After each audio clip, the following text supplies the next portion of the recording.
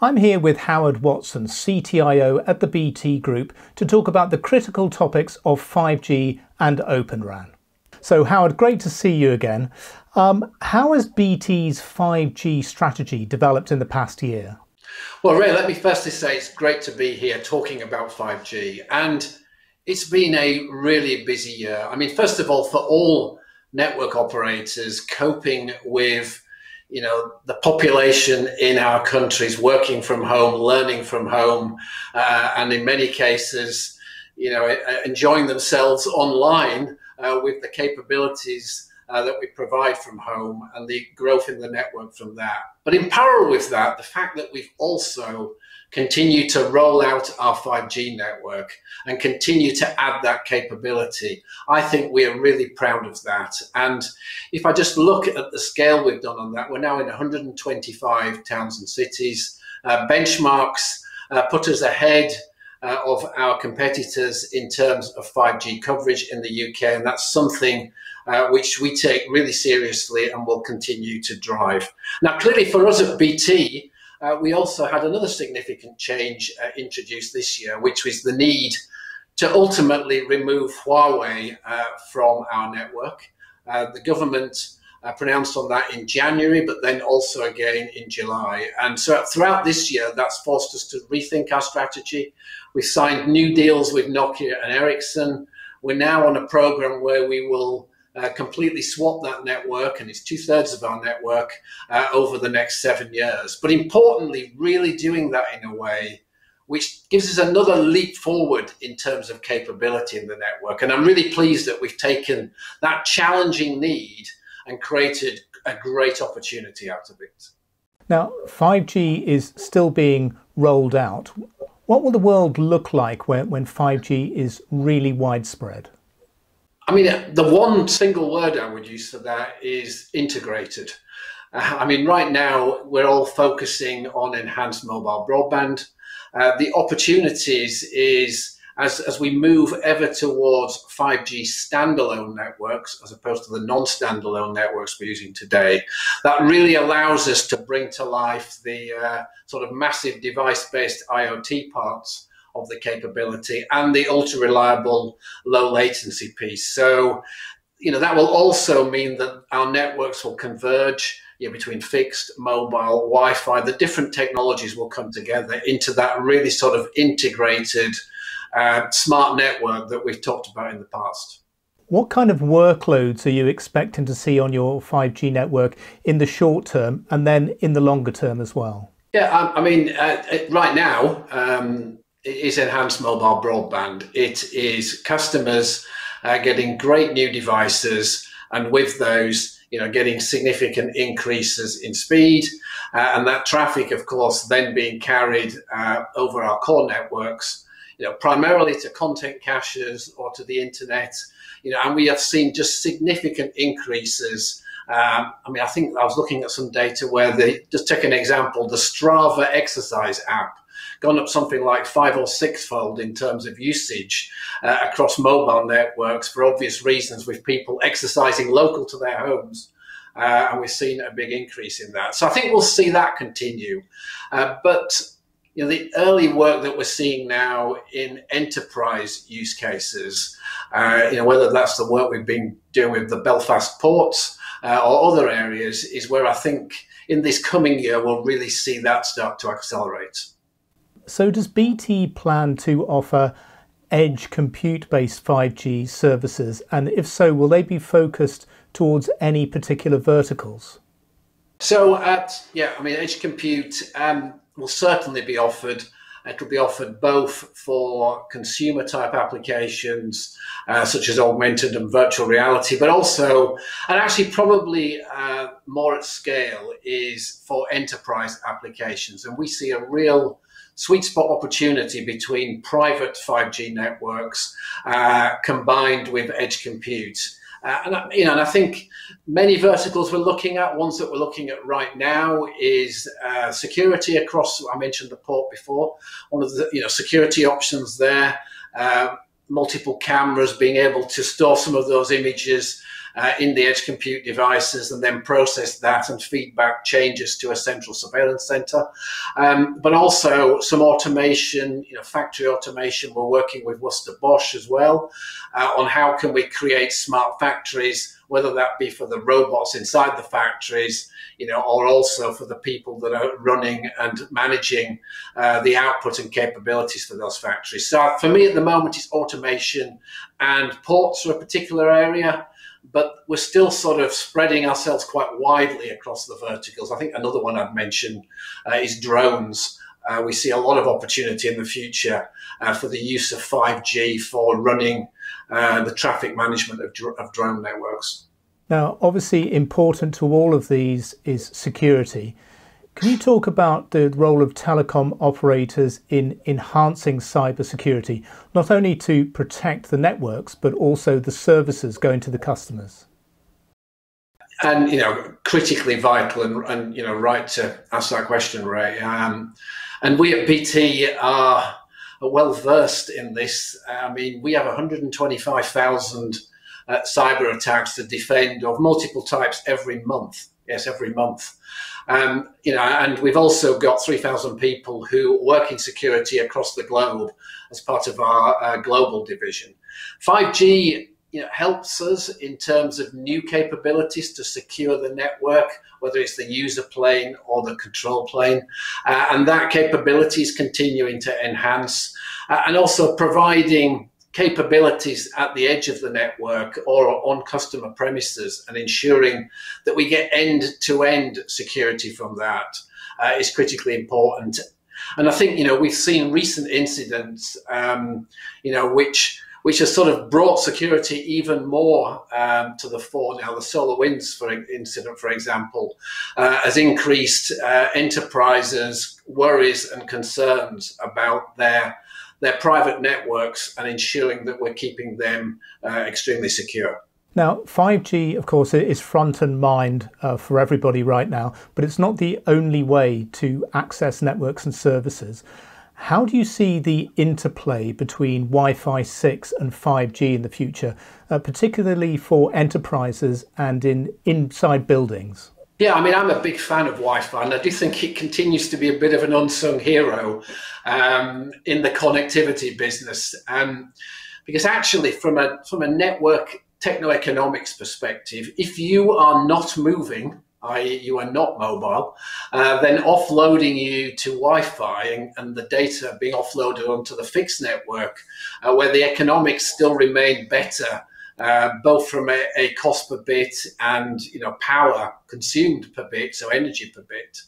Getting that offloaded as quickly as possible is critical, and never more so than in buildings. So we see a real opportunity for both 5G and Wi-Fi 6 to coexist. We welcome the fact that some of the underlying radio standards are converging as opposed to diverging, which is good. And we're working with both 3GPP and the Wi-Fi Alliance on how do we drive that forward to really bring more and more convergence. And let's not forget also that Wi-Fi chipsets are still significantly cheaper from an end device perspective. Now, in the UK, with the government pushing for RAN disaggregation, does BT see Open RAN being part of its 5G future? Yes, we do. I mean, I've been on the board of the Telecom Infra Project, TIP, for he was a founding member. I went on the board 4 years ago. And one of the projects we've had working in there for some time is Open RAN. And we did some particular research early on about vRAN. So the opportunity of supply diversification for the long term is something that we're strongly supportive of. We are strongly supportive of the task group that the government has set up, that Ian Livingstone is running. Just looking at that whole ecosystem as to how can we get more supply diversity is critical and important. However, as ever, the key issue here is timing.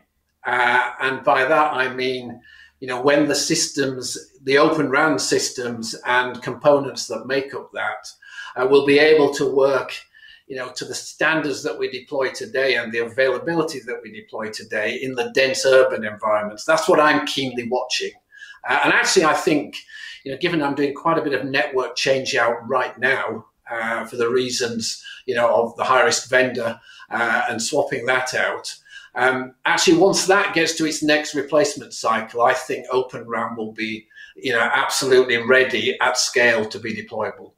And what does BT see as the biggest challenges to deploying Open RAN in networks? Maturity, Ray. It's, I think, right now we really welcome the trials that actually some of my peer operators are doing, but mainly in rural at the moment. So, with a single carrier and a single radio standard, whether that's 4G or 5G, there are solutions which are deployable now. What we're really keen to see and to continue to stimulate is, today in our macro network, we've got 5 carriers of 4G aggregated together with a single carrier of 5G. And that will continue to get ever more complex as we use our spectrum in ever more, a fairly fragmented spectrum in ever more clever ways to combine that together. So seeing that development in Open RAN, but also the other key piece is seeing the developments around modulation, continuing to improve the bits per hertz per gigawatt hour of energy, and improving that at the front end in the modulation parts is super critical. Now, how has the shift to 5G impacted BT in terms of its day-to-day operations? And has this driven changes in other parts of BT's network? Yeah, I mean, clearly, as you improve the amount of capacity available at the edge of the network in the RAN, you've got to make sure that there are no bottlenecks anywhere else. And the one thing that we have focused really heavily on is a 10 gig backhaul. Wherever we've deployed 5G, we've deployed a 10 gigabit per second backhaul circuit. It's in often cases upgrading from the 1 gigabits per second that was there previously. And then as we start to transform our core network, there's some really critical changes there which will enable the future capabilities of 5G. And with increasing disaggregation across the network from the core right to the edge, do you see BT engaging in the systems integration itself or bringing in help from external vendors or SIs? I think the actual answer there, Ray, is a mixture of the two. We traditionally, but also I don't think this will change in the future, have been real believers in having the deep network expertise in-house. I mean, at the heart, we are a network connectivity business today, and that requires that deep expertise. Clearly, that task will be more complex in an Open RAN world because that is the nature of the disaggregation and the diversity in the supply chain. So it will be primarily in-house. But we'll continue to look at support from a number of, and it's encouraging to see actually how a number of, vendors and suppliers are, starting to work in that systems integration space around Open RAN. And what kind of challenges and opportunities does the introduction of a 5G core platform bring to a major operator like BT? Now that's something that we've been working on for the last couple of years, and clearly have another couple of years to go on that. So the first thing I would say is it is a long haul program. And for us, we are replacing both 4G and 5G simultaneously. And we're working very closely with Ericsson as our partner there. We've been doing lots of trials. We've now got that built. The other great opportunity, when it comes to replacing the core, and it's something we don't want to do that often, but right now we can make it cloud native. So we're moving from a virtualized infrastructure to a true cloud native approach on what we're calling network cloud. That gives us real opportunity to look at how do we get to a much more agile world in terms of the ability to add new features and new capabilities, new pricing models, new flexibility and propositions. We are really hoping that and have early confidence that we'll be able to take, propositions out of the marketing teams and get them onto the network in really super fast speed through the use of that great new core, as well as it enabling all of the standalone low latency and large number of devices capabilities that we've also talked about. And is BT looking at any opportunities around the emerging private 5G network sector? Yeah, and I think that sector, the sort of private 5G networks, is something that we'll see some really early movement on, and I'm expecting some of that in the coming year. We've already made some announcements around Belfast Port, the work we're doing with Worcester Bosch. It's looking like that is going to be, I think, one of the significant use cases of 5G for enterprises. And I think on the back of that, an opportunity there to integrate a private network with the macro network. So I think using the same spectrum so you can seamlessly move from public to private, but having the security wrap around the private network with edge capabilities embedded in that. I think that is really the next area of development for 5G. And finally, what are you most excited about in terms of the future of communications networking? Well, that's a big, wide question. I think, we've got all of the great capabilities that we're building in the network now. So, we're rolling out 5G on top of our 4G network, and we'll ultimately use that to switch off the more legacy 3G and 2G networks. We're rolling out FTTP in the fixed network, and that will ultimately replace copper broadband. So I think the networking piece, we have the plans in place for. What's really important for all of us in the telco sector is finding the new routes to revenue growth. We've seen usage pretty much double during the lockdown periods of COVID, but revenue has hardly increased at all. So how we all work together, that's the technical teams, the product teams, our partners in the supply chain, to find new sources of revenue, to move the telcos from being pure connectivity providers to being more broader service providers. That's what I'm really excited about over the next few years. Great. And let's hope that 5G can be a real driver for that. Howard, it's been great to talk to you today. Thanks very much. Thank you, Ray.